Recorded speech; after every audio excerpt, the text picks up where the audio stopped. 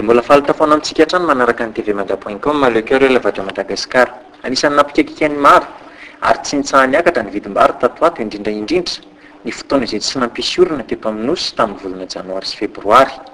Nanampitrotraka ihany koa avy teo ny fahatongavan'ny rivo-doza Enawo izay nitondratondra-drano manerana ny Madagasikara iray manontolo. Tifotry ny rano ireo sopotra mpamokatra vary eto Madagasikara, ohatra amin'izany ny faritra loatra, ny any Marivoay sy ny sisa sy ny sisa. Io zany dia niakatra be ny vidim-bary ka raha 700 ariary ny kapoaka teo aloha dia efa lasa 700 sy 900 ariary izy amin'izao fotoana izao. Nalaza nefa teo aloha teo fa ny antony tena mampiakatra ny vidim-bary dia ny fanafenan'ireo mpamongady, ny tahirim-bary izay tokony ho amidy nefa dia tehirizina mba hahalafo kokoa ny vidin'ny kapoakan'ny vary.